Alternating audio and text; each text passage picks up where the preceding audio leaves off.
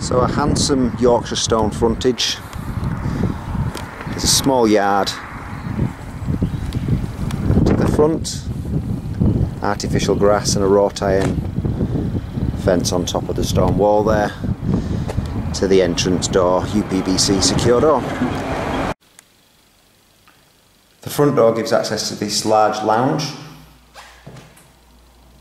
Centrally heated radiator, front facing window, an electric fire. The stairs to the property are up the centre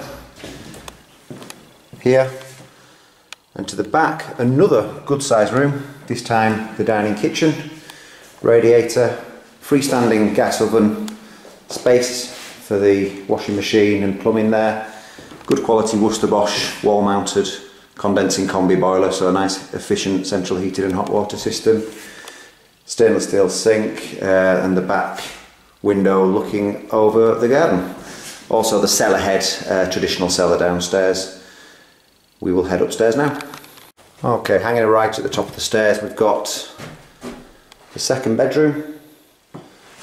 It's a good size front facing window, and then this is just separated by a stud wall to the third bedroom, this time with a side or a gable window, both with the radiators there, and flipping round again top of the stairs to the other side, so effectively over the kitchen.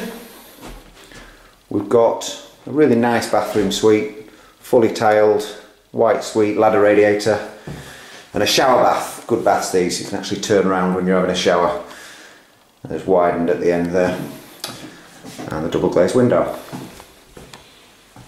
And the main bedroom has got double glazed rear facing window overlooking a good sized garden to this property actually. Yeah, it's a double room. So the rear's got this lovely flat garden, lawn, timber shed, planted borders, it's a good size, and the rear door there into the kitchen.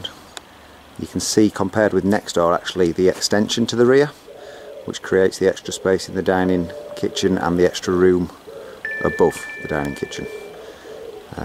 Surprised to find such a big garden from the front, what looks like a modest terrace. You've got a really decent sized lawned garden.